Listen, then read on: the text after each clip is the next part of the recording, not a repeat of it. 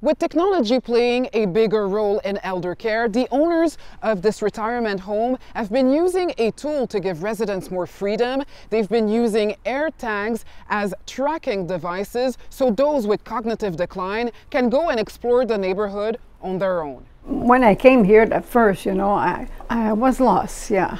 85-year-old Pierrette Bovet lives here. She's not familiar with Montreal. She's from Sorel-Tracy, which is a much smaller city. The staff at Résidence Outremont has been giving AirTags to seniors like Bovet for several years now. It came after one of their residents disappeared. About 3 or 4 years ago, we realized that one of the residents, we couldn't find them. And this, of course, causes a lot of stress and anxiety. How does it work exactly? It's round and we put it on a key holder. I put it beside my phone and it transfers in my phone. If an employee sees that the person is missing for an hour or so, they phone me and I check where they are and I go get them.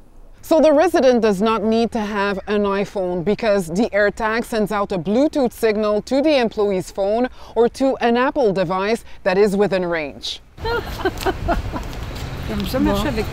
Co-owner Marie-Pierre Tessier says she acknowledges that this tracking device could raise privacy issues. When we use these tools, it's a discussion that we have with them.